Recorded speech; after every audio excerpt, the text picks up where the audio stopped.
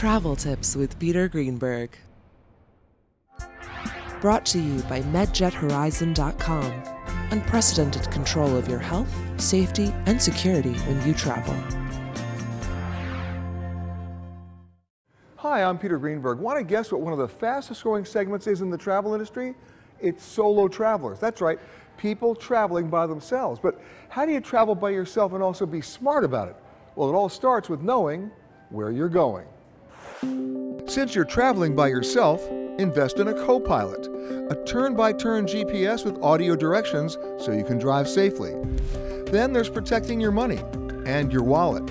Separate your cash and put it in 2 different locations. Same with your credit and debit or ATM cards.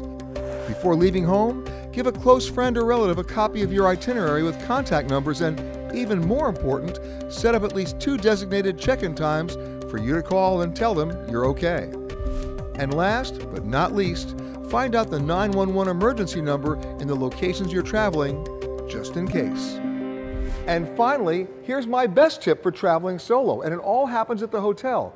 The only thing that's free at a hotel these days is the wake-up call, and that's if they remember to call you. So here's what you do. Don't set a wake-up call for 6 or 6:15. You know why? Everybody else is. Instead, set it for 2 times, 6:13 and 6:27. They got to write it down, and then they remember to call you, and no longer are you traveling by yourself. For more great travel tips, head to petergreenberg.com.